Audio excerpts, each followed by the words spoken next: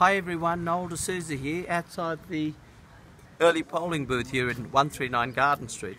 We've got some serious issues here in Maroubra.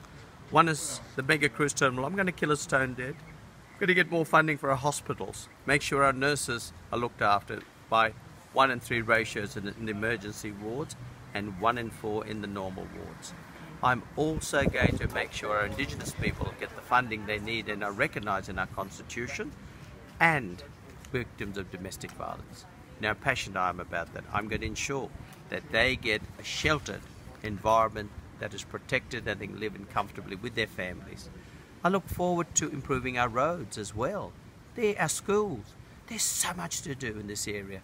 And the local member has been here 12 years. And yet he says surveys done, what do you want? If he doesn't know what we want after 12 years, I think we've got to show him the front door. I look forward to serving you in the next term of the New South Wales Parliament. Thank you.